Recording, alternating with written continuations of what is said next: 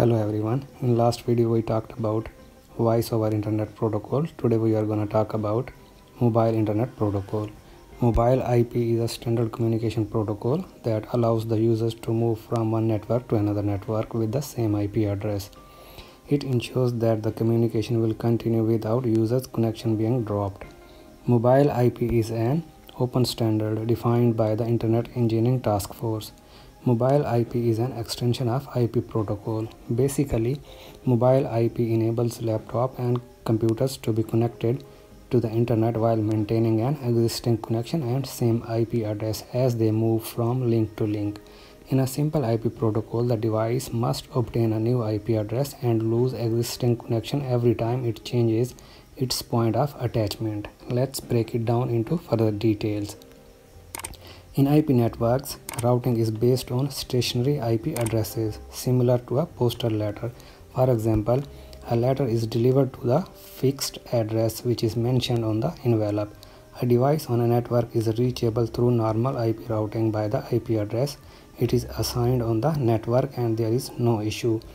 But the problem occurs when a device moves away from its home network and is no longer reachable using normal IP routing. This is where mobile IP comes in. Mobile IP was created to enable users to keep the same IP address while traveling to a different network and continue communication without losing connection. Let's talk about the components of mobile IP. Mobile node.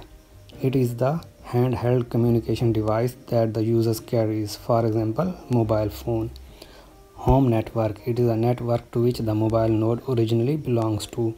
Home agent. It is a router in home network to which the mobile node was originally connected.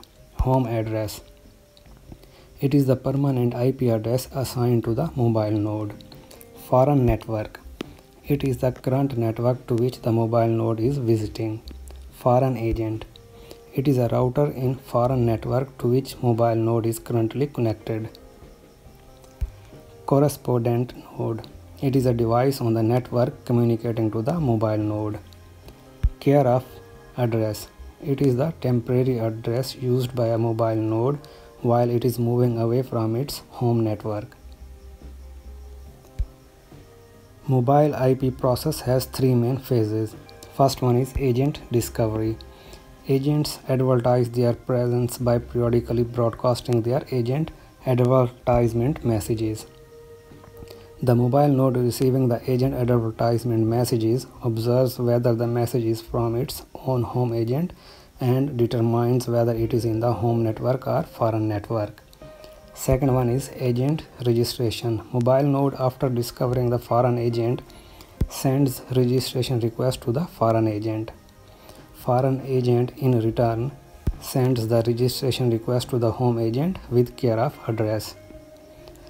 Home agent sends the registration reply to the foreign agent, and then it forwards the registration reply to the mobile node and completes the process of registration. Last one is tunneling. In this phase, mobile IP establishes a virtual pipe for the packets available between a tunnel entry and endpoint. It is the process of sending a packet via a tunnel, and it is achieved by a mechanism called encapsulation. It takes place to forward an IP datagram from home agent to the care of address. Whenever home agent receives a packet from correspondent node, it encapsulates the packet with source address as home address and destination as care of address. Let's see how mobile IP works. Working of mobile IP is very simple. For example, let's say correspondent node sends data to the mobile node. Data packets contain correspondent node, source and destination address. Packets reaches to the home agent, but now mobile node is not in the home network. It has moved into the foreign network. Foreign agent sends the care of address to the home agent to which all the packets should be sent. Now a tunnel will be established between the home agent and foreign agent by the process of tunneling. We have already discussed what is tunneling. Now home agent encapsulate data packets into a new packet in which the source address is the home address and destination is the care of address, and home agent sends it through the tunnel to the foreign agent. Foreign agent on the other side of the tunnel receives the data packets, decapsulate them and send them to the mobile node. Mobile node, in response to the data packets received, sends a reply to the foreign agent, and then foreign agent directly sends the reply to the correspondent node. This is how mobile IP operates.